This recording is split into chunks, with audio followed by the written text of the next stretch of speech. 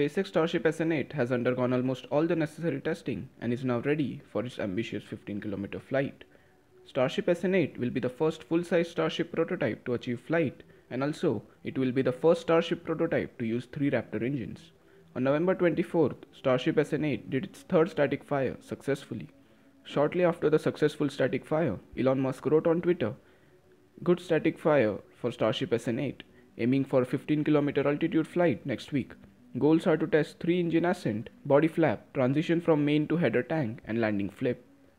After third static fire, engineers at SpaceX have been accessing the data and condition of Starship SN8. And looking at the closures at Boca Chica, it seems that flight can happen between November 30th and December 2nd.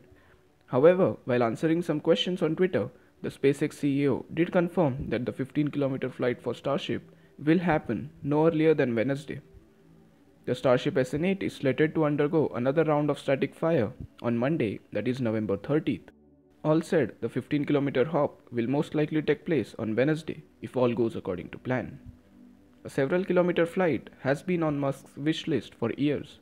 In October 2017, back when the Starship was still known as BFR, Elon Musk said that the company aims to hold short hops of few hundred kilometer and lateral distances.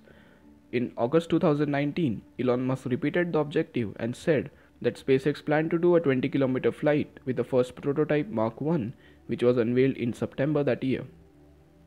It may have taken some year to get here, but the success of the SN8 15-km flight are quite slim. A lot of things need to go right in order to land the ship in one piece. In response to a question about whether he thinks the ship will land in one piece, Elon Musk wrote on Twitter that a lot of things need to go right, so maybe 1/3 chances. He also added that this is why they have Starship SN9 and SN10. SpaceX have regularly made changes and improvement in the Starship prototype. Elon Musk also added that the new versions of Starship have more robust wirings, engines are more mature, nose cone is also sealed better.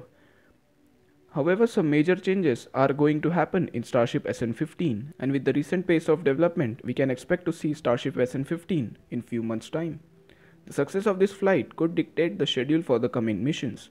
SpaceX planned to use Starship to send humans to Mars in mid-2020s, the first step towards establishing a city on Mars by 2050.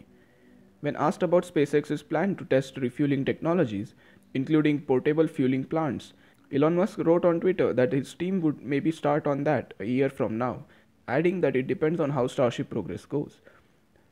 It has taken time to reach at this point, but the end result, a fully reusable ship that can send 100 people or 150 tons into space at a time, could have a profound impact on the space industry. So that's all for today's video. If you like the content, do consider subscribing the channel. Thanks for watching. Have a nice day.